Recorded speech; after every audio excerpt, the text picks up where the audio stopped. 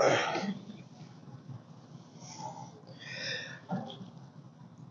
الحمد لله نحمده ونستعينه ونستغفره ونعوذ بالله من شرور أنفسنا ومن سيئات أعمالنا من يضلل فلا هادي له ومن يضلل فلا هادي له وأشهد أن لا إله إلا الله وحده لا شريك له وأشهد أن محمدا عبده ورسوله قال الله يا أيها الذين آمنوا اتقوا الله حق تقاته ولا تموتن إلا وأنتم مسلمون يا أيها الذين آمنوا اتقوا الله وقولوا قولا سديدا يصلح لكم أعمالكم ويغفر لكم ذنوبكم ومن يطع الله ورسوله فقد فاز فوزا عظيما أما بعد Bismillah ar-Rahman ar-Rahim. We start in the name of Allah and we send blessings upon the Prophet sallallahu alaihi wasallam. We thank Allah for bringing us into another Ramadan, right? And it is so far along Ramadan that alhamdulillah, that we are amongst the last 10 nights and last 10 days of Ramadan. We thank Allah for allowing us to come to another Jummah. We all remember the pain of when the masjids had closed for 2 years. And that now that we can come back and gather, we thank Allah that we are back here again. And we thank Allah for giving us an opportunity to benefit a small amount today, inshallah.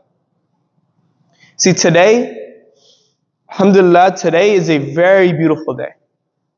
And every beautiful day always is a little bit sad, right? We think about the wedding nights of people. And what better wedding night, and what would happen at a wedding night than the bride's mom crying, right?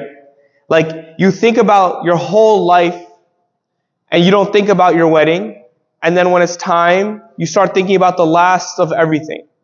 The last time that, you'll be spending your family before someone else is inside of it. And things along those sides, right? Another beautiful day is the day that, you move into a new house. But the day you got to move out of your one that you grew up in is a sad day. Many of us have came from different countries. And although we are looking for new opportunities, we also had a sad day of when you left your home country. And just like that, today is a beautiful day. And I emphasize this because today is the last Jummah of Ramadan. And us as humans, us as mankind, as ihsan, we do this thing where we cling and we make home to something that is temporary. We make home to something that is temporary. Ramadan is not supposed to be a year. It was not a year long, right? It's not 2 years long. It's not, right? It's just 30 days. But yet we have changed so much in these last 3 weeks. We've changed the way we sleep. We've changed the way we eat, the way we talk to people, the way we do ibadah. We changed so much about ourselves in these last 3 weeks that you would look to somebody and you would say like, wow, you're in another place. And that's what Ramadan is. But we've clung to it. And we've made it home. But today, and the reason why today is a sad day, the small reason why it's a sad day, is because today is the last Jum'ah of Ramadan. Jum'ah is a mubarak for us. It is a blessing for us. It is the time that, Allah subhanahu wa ta'ala increases the barakah for us in whatever we may do. And the best way that I can, describe this blessing of Jum'ah is whenever Allah subhanahu wa ta'ala puts barakah into something, it feels like it does not fade. It feels like it lasts for a long time. The same way of Ramadan, right? There's two feelings of Ramadan. It's Ramadan, came and left. It flew by us. The other feeling of Ramadan is that you think about it and you're like, well, I can't even remember what I ate for iftar 2 days ago. Because it feels like it's been so long. And this is the aspect in the quality of barakah. That it feels like it lasts forever. The same time when you ask Allah to put barakah in your money, and the same, right, like for months and months you've been trying to save, and somehow in the last few weeks of when you asked Allah for this, it worked. So we glorify today and we make today a special day. To understand that in just a few, and from when we do Dhul Hijjah right now, and then we do Asr, the last Jummah of Ramadan is almost over. So I urge everybody to take advantage of what the few hours that we have left of the last Jummah of Ramadan. Because later, in a week, it will be the final moments of Ramadan. And to finally put your best foot forward. To keep urging on. A lot of us, you see, there's a few feelings out there today. One of the feelings is that I may not have been taking advantage of Ramadan this year.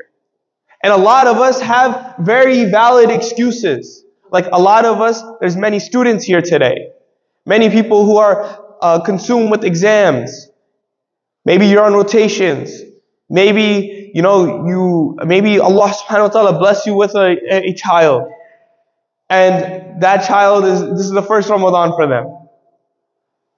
And whatever it may be, and it may be valid. But my brothers and sisters, today, and I said this before, but today is the last Jummah of Ramadan. If there is any other time to put yourself aside, to make efforts towards Allah, right now is the time. Right now is your time to strive for Allah. You see, Talha ibn Ubaidullah radiallahu anhu had met two men in his life.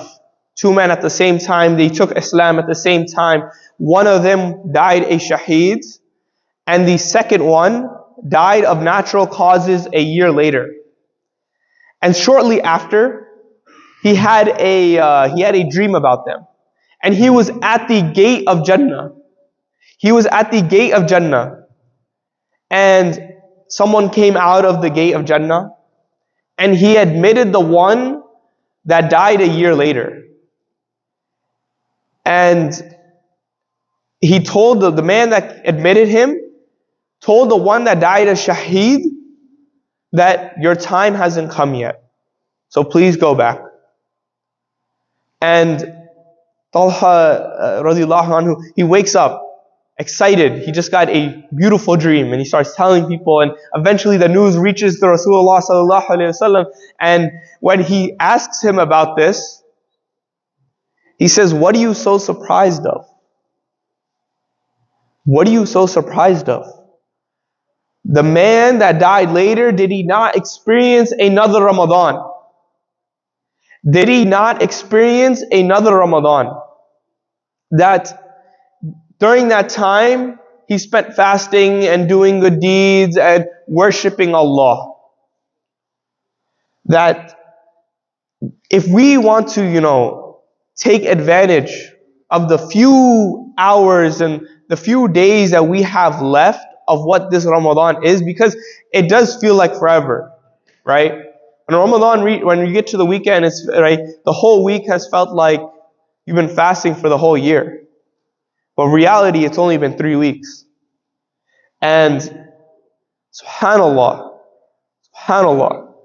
that somebody can be raised to the higher ranks of a shaheed. Right? People make dua for this. That they make dua that, Ya Allah, allow me to die in the way of you, the way of fighting for you. And in this hadith, the Prophet ﷺ explains that just a being present, being aware, being understanding that today and the few moments right now are things that could raise your ranks. So the first thing that I urge everybody to understand is where you are. Where you are. Because you cannot take full advantage if you don't understand where you're starting from. Where you are square one. So alhamdulillah, say alhamdulillah for the things that you did in Ramadan. And if you could not accomplish some of the, if you feel like you're not on track, right? Everybody's got a personal khatam, and maybe you're off track for that. Or some of the goals that you set by, you already forgot, right? Just like our New Year's resolution, right? You set them in January and then you forget them by the 15th. And so remind yourself of what you were telling yourself you would become at the start of Ramadan. Because if you want to take a pivot, right now is the moment. Because inshallah, as these nights are the most blessed nights of the whole entire year. Of the whole entire year. And it is one thing to be present. It is one thing to know what the state is. But some of us come to a point where we're like, yeah, I know. But that is not helping me get up off my bed, get off my couch, read more Quran, make more dua. That is not making me do that. Because as I urge to the second point, I want to reflect on just two small ayahs of the Quran. And they are the ayahs in Surah Yunus, ayah 24 and 25. Allah subhanahu wa ta'ala says, إنما مثل الحياة الدنيا كماء أنزلناه من السماء فاختلط به نبات الأرض مما يأكل الناس والأنعام. Allah subhanahu wa ta'ala says that the life of this world is like rain. Is like rain that we sent down from the sky, and it has been absorbed by the plants and the earth, from which humans and animals eat.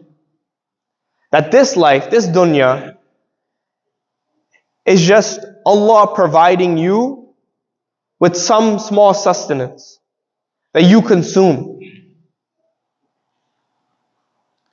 And he goes on to say, حتى إذا أخذت الأرض زخرفها وزينت وظن أهلها أنهم قادرون عليها آتاها أمرنا ليلا أو نهارا فجعلناها حصيدا كأن لم تغن بالأمس كذلك نفصل الآيات لقوم يتفكرون.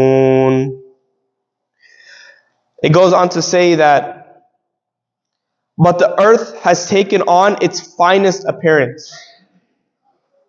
That when we are living our life, we are understanding this dunya, it looks so sweet, right? We think about every 2 weeks we're getting paid. And on that payday, we're like, okay, now I can do what I want. I can, buy this thing. I can go out to this restaurant and so on and so forth. And it looks so beautiful. And people think that they have power over it. That when you get paid or when you get something good to you, you sign the new papers of your house, you finally get married, that you think you have power over it. And in an instance, Allah continues and He says, then the fate we commanded comes to it, by night or by day we reduce it to stubble, as if it had not flourished just by the day before. That with any instance, Allah could take that which He gave you. And remember when I said that today is a beautiful day. Today is a beautiful day. My brothers and sisters, Allah could take today from us. Allah could take today from us. That this is just dunya.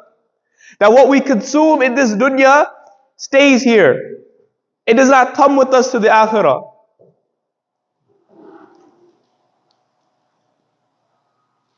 Allah says this is the way that we've explained the revelations to those who reflect. So Allah subhanahu wa ta'ala here, He says something, and He draws the comparison of the dunya to the akhirah. And so my second point for everybody is that if you don't feel like you are getting up with full energy, with the maximum amount of effort that you can give, remember that this is just temporary and that we are working towards the akhirah. Because Allah subhanahu wa ta'ala in the following ayah, He says, وَاللَّهُ يَدْعُو إِلَى دَارِ السَّلَامِ. Allah subhanahu wa ta'ala says that God invites everyone to the home of peace. This dunya is not our home. This dunya is not our home. We become attached to things that are temporary. We become attached to the things that are fleeting. This is our quality, right? Allah subhanahu wa ta'ala has qualities. Angels have qualities. And the quality of mankind is to become attached to things that are temporary. This is just our life. But God tells us, He says that this is not your home. That if you are working towards akhirah, that insha'Allah, Allah invites you. He says invites you. That Allah calls you into the home of peace. That Jannah is our home. You know that sukoon, that peacefulness that you feel when you're at home? When, somebody invites you over and, right, it's fun. It's fun to go to other people's homes and talk to them and enjoy. But there's something peaceful of just sitting at home, right? Reading your salat at home. Eating the food at home, right? We all understand the feeling of eating your mother's cooking, right? Like, there is nothing more beautiful than that. But Allah subhanahu wa ta'ala says, although you feel this peacefulness, that this is still not your home. Your home is yet to come. So I urge and I want to reiterate my 2 points. That this day is a beautiful day. And we have to understand and be aware that today is beautiful and that today is fleeting. But our actions in these last few days of Ramadan need to solely be for the akhirah. And when I'm not saying don't go to work, I'm not saying don't take care of your family and take care of the things you got to do. But in the proportion of free time that you have, dedicate it all towards the akhirah. Start to furnish your home. Right? Allah calls you to home, but start to furnish it. Right? There are many, and inshallah in the next part, I will talk about a way that you can furnish it. أقول قولي هذا أستغفر الله لي ولكم ولسائر المسلمين فاستغفروا إنه هو الغفور الرحيم.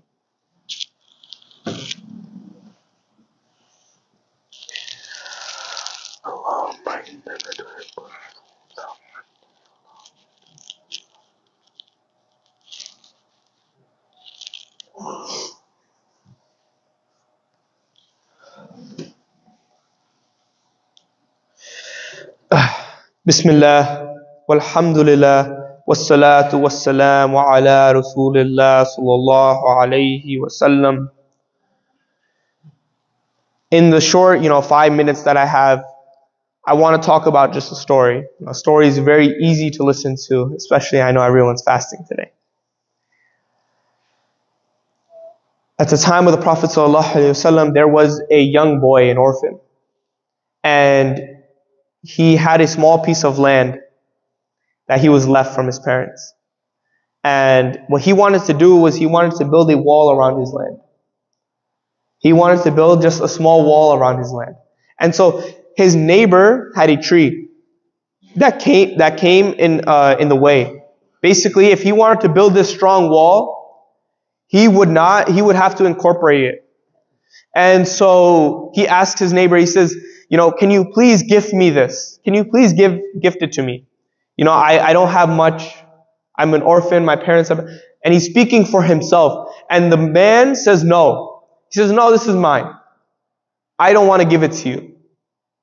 And so the boy, being saddened that he can't build this perfect wall that, guards his small piece of land that he was left from his parents, he goes to the Prophet ﷺ, and out of sheer empathy, we need to realize this. Hold on, right? The Prophet ﷺ was an orphan by 5, 7. Never met his father. His mother died. SubhanAllah. So out of sheer empathy, he goes to the orphan and he asks on his behalf. He says, can you please gift this tree to him? Can you please gift it to him? And still the man, now angered at the fact that he escalated, right? Imagine your brother or your sister goes to your parents and tells on you. Right? This is what they're feeling. This is what he's feeling. He's like, no. Now, no. Right? Maybe I was thinking about, no, now absolutely not. And he was so hardened. And to the point that the Prophet ﷺ said, and this is where I'm talking about, you got to furnish your home. He says, if you gift this tree, Allah will give you a tree in Jannah. That Allah will give you a tree in Jannah. And still he says no. And amongst the people that were listening to this whole altercation, there was a man. There was a beautiful Sahaba, right? By the name of Abu Dahdah. And Abu Dahdah was known for a few small things. And one of the things that he was known for was his land. He was known for having one of the most beautiful lands amongst everybody. He had many trees, a well, a home, and so on and so forth. And it was so beautiful that everybody knew. And he went to the Prophet, he ran without any hesitation, and he asks him, he says, if I give this tree to him, do I get a tree in Jannah? And the Prophet ﷺ says, yeah, the deal is still on. And so he goes to the neighbor. He says, do you know of my land? And he's like, yeah, you're famous for it. That's what you're known for. And he says to him, he says, I'll give you it all. Everything, every last bit for that one tree. And the man was like, what? Are you crazy? Right? Like you're giving up everything for this? And he said, yeah. So he gives the tree, right? He gives the land and he owns the tree of the neighbor, and then he gives it to the boy. And then he goes to the Prophet ﷺ and he says, right, out of sheer excitement, right? You know when you find a good deal and you're trying to tell your boy, I got a good deal on this car, I got a good deal on this, right? You're trying to tell them. And so out of sheer excitement, he asks, how many trees are there? He says, how many parts of the tree, meaning the fruit, are there for me in Jannah? And he keeps asking. And he keeps asking to the point where the Prophet ﷺ was just waiting for the answer. And eventually Abu Dahdah gets up. And he goes home. Because now he's got to talk to his wife. Just gave his house up. Right? And so he tells his wife, and he calls his wife.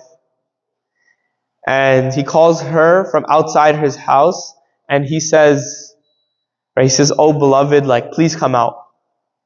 I'm paraphrasing a little bit. He says, please come out. that I have gotten an amazing deal.